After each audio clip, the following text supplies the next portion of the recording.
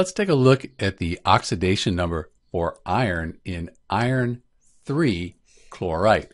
And the fact that it's iron 3 chlorite, that should give you a clue to the oxidation number for iron. So with our iron 3 chlorite here, we should note there's no negative or positive sign after it. That means it's a neutral compound. All the oxidation numbers, they're going to add up to 0.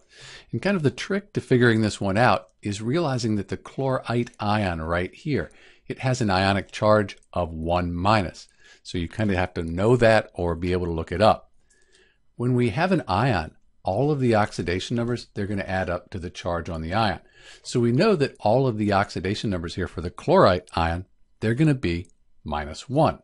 Since we have 3 chlorite ions, that's -3.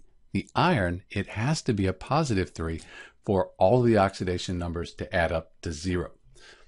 So the oxidation number for the iron in iron 3 chlorite, that's +3. And that makes sense. We're calling it iron 3 chlorite because of this 3 right here. If you need help figuring out the oxidation number for the chlorine here in the chlorite ion, there's a link at the end of this video to help you. This is Dr. B with the oxidation state for the iron in iron 3 chlorite. It's +3. Thanks for watching.